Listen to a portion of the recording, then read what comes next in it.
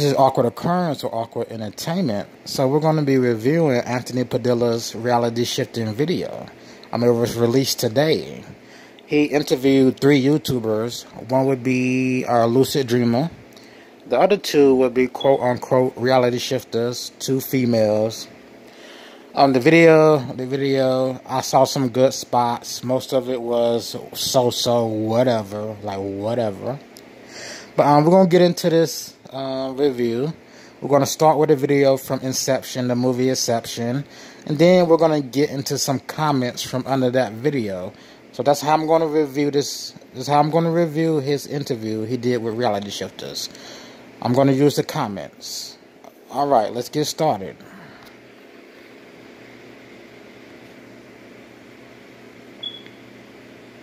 Never recreate places from your memory. Always imagine new places. Well, you gotta draw from stuff you know, right? Only use details, a street lamp or a phone booth, never entire areas. Why not?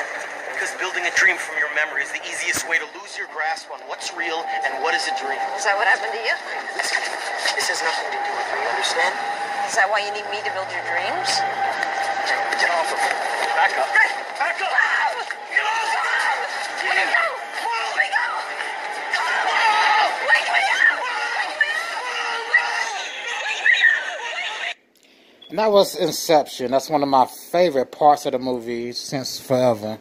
As you notice in that clip, they're inside his dream, and his dream turns on a girl.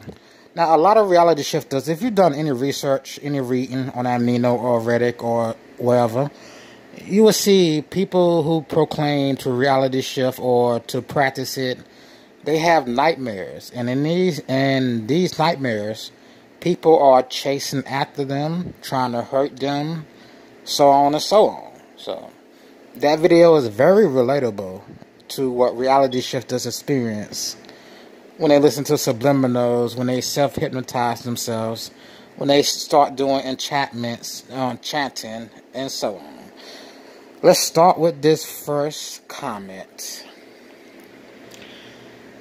Okay, I love this comment. This is one of my favorite comments from under the video. I'm very disappointed that no one brought up the physical dangers that would be of reality shifting. If your brain chemistry is different, trying this kind of thing can have a detrimental effect. Personally, I now experience visual and audio hallucinations. So yes, you are hurting people by exposing a minority to something that they will have to experience for the rest of their lifetime. So she's talking about psychosis, schizophrenia. She suffers from hallucinations, visual, hearing stuff. She probably smells stuff. This all comes from her practicing reality shifting. It comes from listening to mantras, which are subliminals. It comes from doing self-hypnosis. Being over the delusion that you have superpowers and you can create realities and you can shift realities while you're sleeping. Let's continue. Awake methods don't work. Awake methods will make the schizophrenia come on quicker. Let's continue. She continues to experience visual and audio hallucinations. Even though she's not practicing shifting anymore, she continues to experience it. She continues to have a spiritual illness where she sees and hears stuff. And most of the stuff has to be demonic, monsters, fairies, so on and so on. And fairies don't have to be pretty little creatures. Fairies can be ugly looking gnomes. Let's continue. I'm very glad that Anthony wasn't afraid to challenge that one girl. She seemed rather gatekeepy and contradicted herself a few times. I'm glad to get a range of opinions, but we need to keep things positive when possible. That was my favorite part of this video. Well, Mr. Padilla, this girl right here, that's the same girl who stumbled. She fumbled over her own logic. She stumbled, fumbled. What I say she contradicted herself, I would say she stumbled and fumbled. She kind of did contradict herself at one point in the video. when she was talking about somebody waking up in a different reality and twerking, like how that was fake, how they were lying on TikTok about them shifting. And Mr. Padilla was like, well, how can you discredit their experience if you're going to say your experience was real? But she was definitely stumbling and fumbling over her words.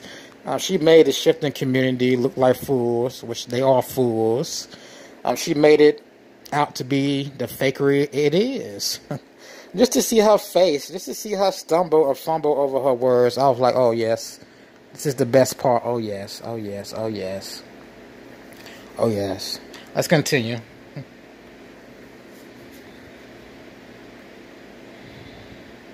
Now, if you go to the comment section, this is all you see in the comment section. When they try to provide proof in that comment section, they throw out the CIA documents. Let's read this.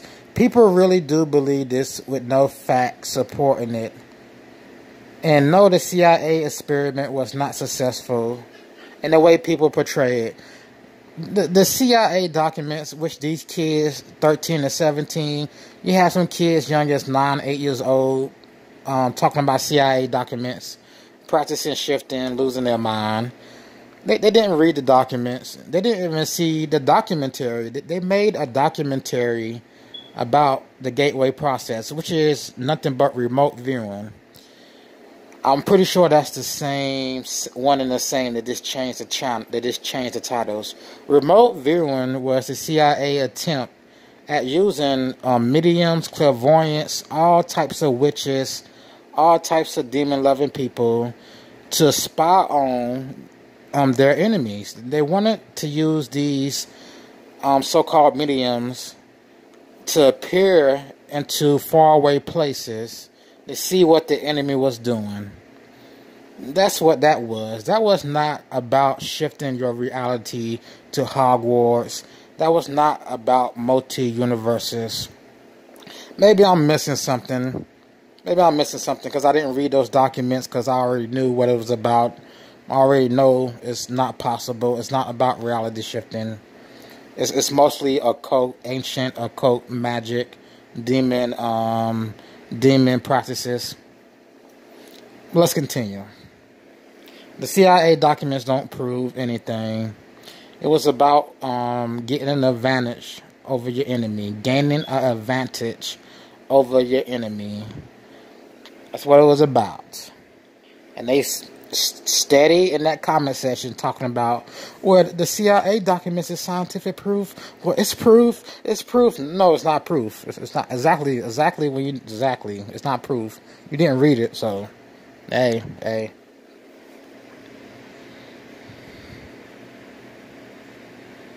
Yeah, that experiment was not successful.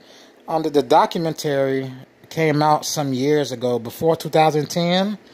I believe I watched it before 2010 or around 2010. I forget what year, but it was a long time ago.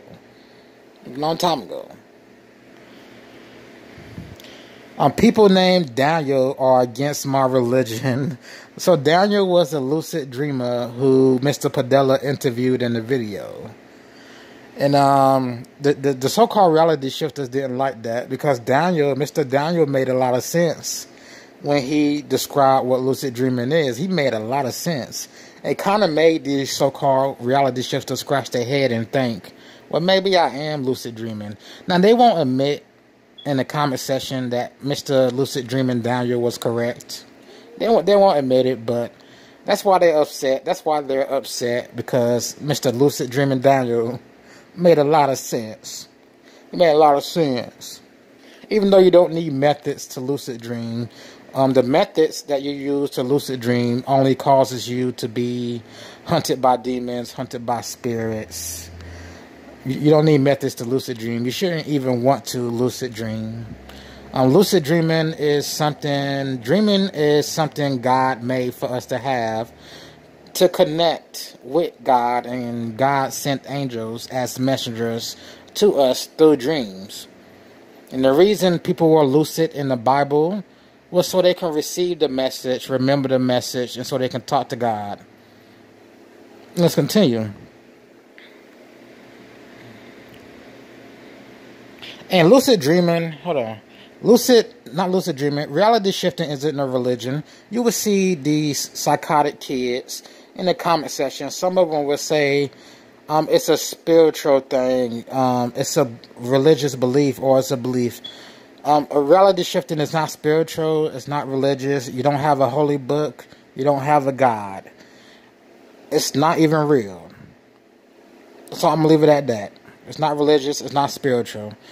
Yes, you do get attacked by demons, unfamiliar spirits. You do get attacked by those. That's why you guys have nightmares. And in your nightmares, you're running from bad people. You're running from monsters. The hypnosis part of the methods, this is why you hallucinate. This is why you see creepy things. This is why you hear creepy noises. Okay? It's not just your mind. It's something in your mind that's screwing with you. But you don't want to believe it, because whatever in your mind also has control over your thoughts and emotions, which is why you become depressed. You haven't shifted, which is why a lot of people get confused. They don't remember who they are at some certain times of the day. It's a long list of symptoms, and those same symptoms are a part of what mental health experts call psychosis. So let's continue.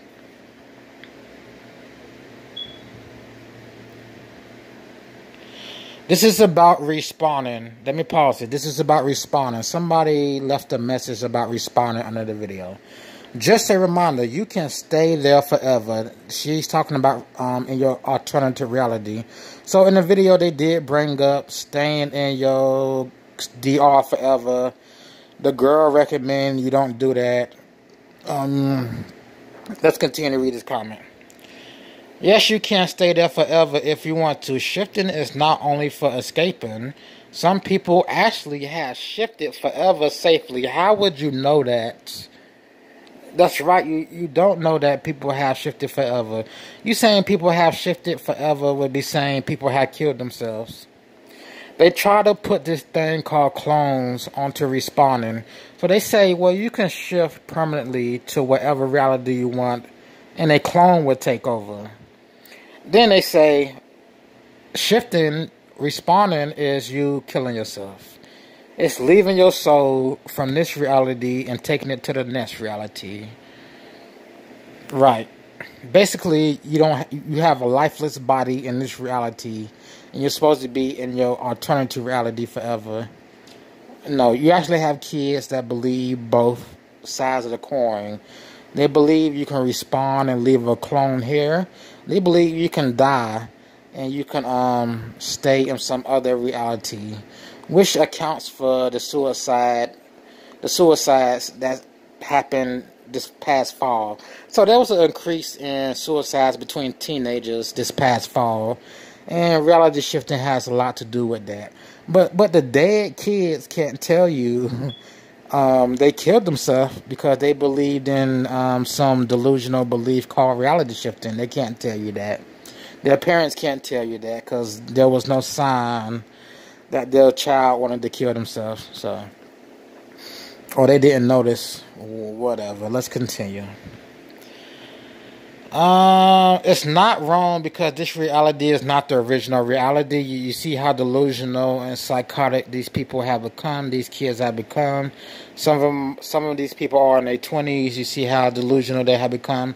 Just because we started here doesn't mean we have to be here. See how crazy they are. We aren't obligated to be here. See how crazy they are.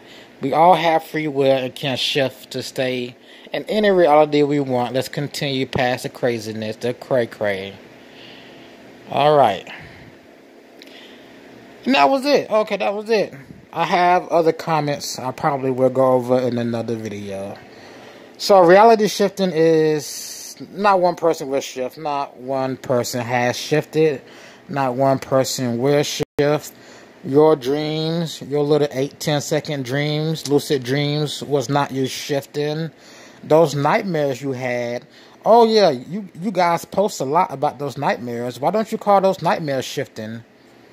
Some people do call their nightmares shifted. No, those were just nightmares.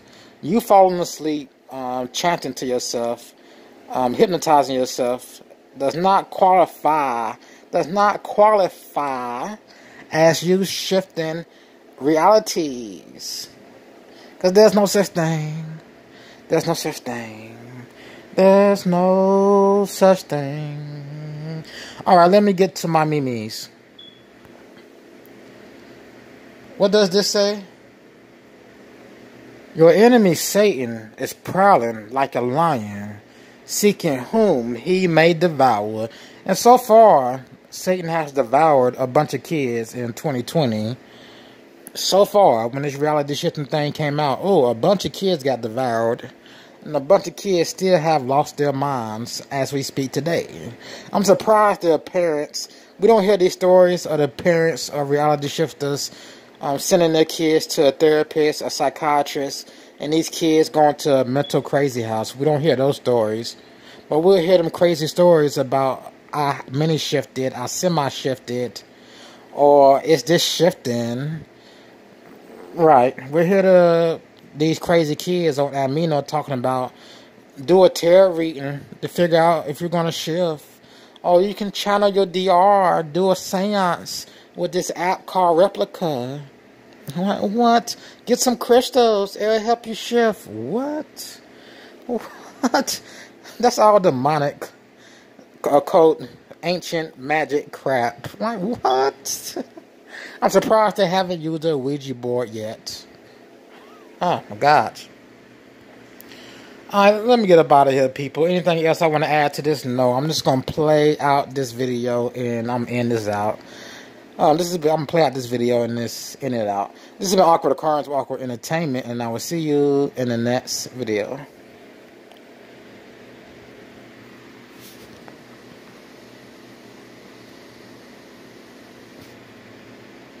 Never recreate places from your memory. Always imagine new places. Well, you gotta draw from stuff you know, right? Only use details, a street lamp or a phone booth, never entire areas. Why not? Because building a dream from your memory is the easiest way to lose your grasp on what's real and what is a dream. Is that what happened to you?